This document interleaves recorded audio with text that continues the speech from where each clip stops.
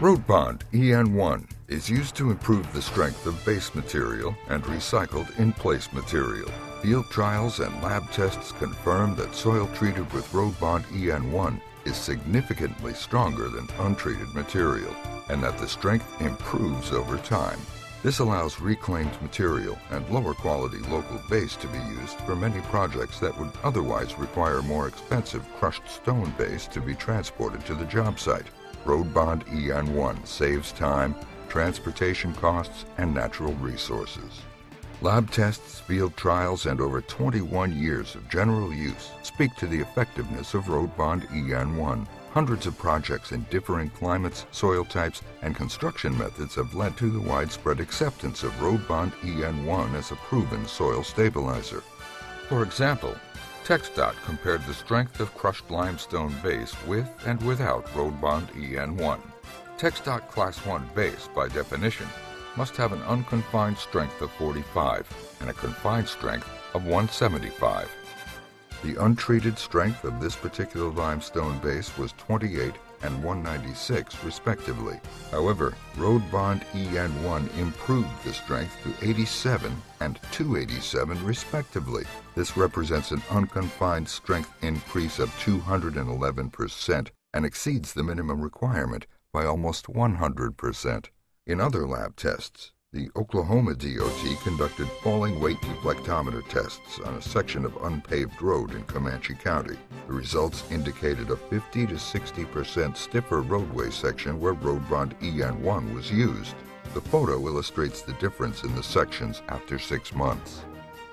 Also, Baker Shiflett Incorporated, an independent materials testing lab, described a 50% increase in CBR strength that occurred in a clay-gravel soil treated with Roadbond EN1.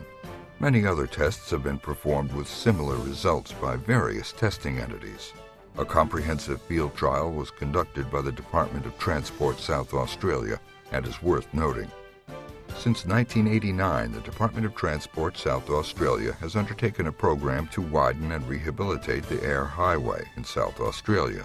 This highway was built in the mid-1960s to rural standards. The procedure for the trial was to recycle and pulverize the existing material to a depth of 325 millimeters.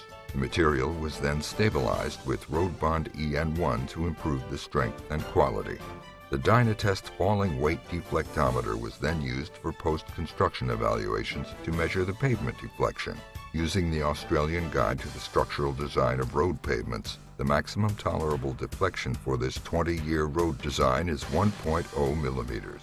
Deflection measurements were taken in the outer wheel path at 2-meter intervals over the length of the section beginning 1 month after construction.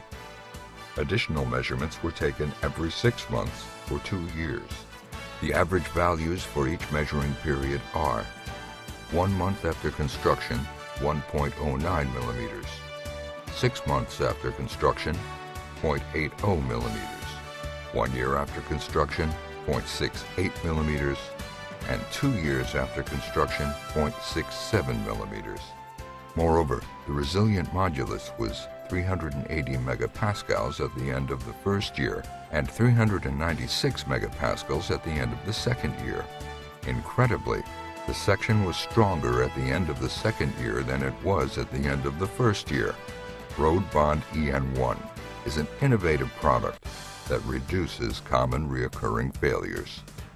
In summary, the benefits of Roadbond EN1 are greater strength, and the strength improves over time, more compaction and density, reduced swelling in clay soils, longer durability, increased load-bearing capacity, reduced permeability, less dust and erosion, and it saves time, money, and natural resources.